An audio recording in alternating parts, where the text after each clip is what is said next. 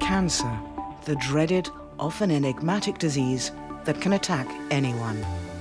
For decades, scientists have been looking for a cure, a magic bullet to save lives. In this lab at Technion, a revolutionary drug delivery system was discovered. Now, with the proven use of Nano-Ghosts, that magic bullet is one step closer to reality. Nano-Ghosts, armed with drugs to defeat tumor cells, have only one destination, the tumor itself.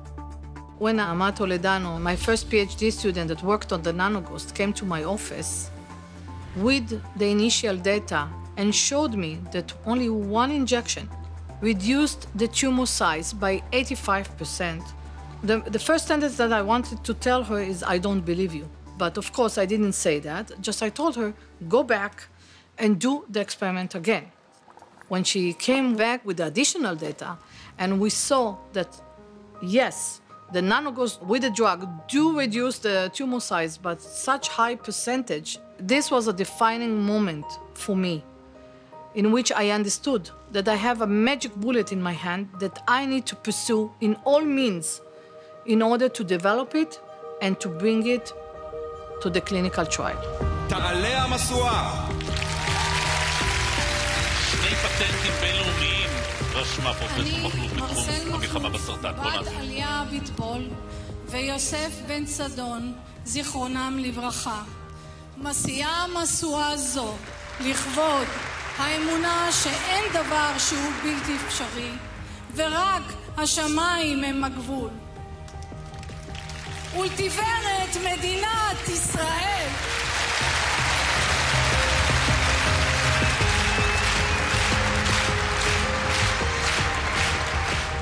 Professor Marcelle Machluf and her team drew inspiration from nature. These are mesenchymal stem cells.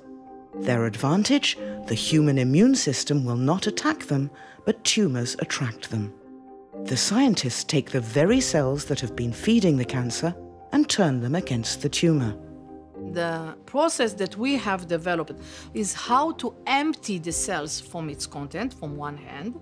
From the other hand, how to shrink the normal cells to the nano size or to smaller size. The way that we do it is like deflating a balloon. We take the cells, we puncture the membrane a bit, we shake the cells. That's the way to take out all the content. Now we have empty cells, what we call a ghost cells. It's a big size cell. Now we have to produce our nanovehicle. The way that we do it is use extrusion, like pressure through membranes, which actually easily break the membrane and make them close on themselves. Now, from one cell, I'm actually producing several nanovehicles, 7 nanovesicles composed from the same membrane. Once I have this delivery system, now I'm loading the delivery system with any therapeutic of interest. The idea behind all the process was that the nanovehicle that we are producing from the mother cells will keep the same component on their membrane as the mother cells have, because this is the component that can recognize the tumor cell.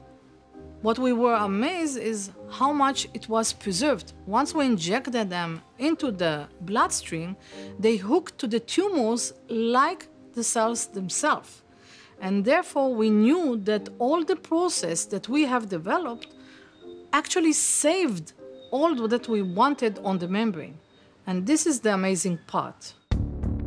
Once these stem cells reach the tumor, the membranes merge. The cells will now act as Trojan horses, killing the cancerous tumor from within.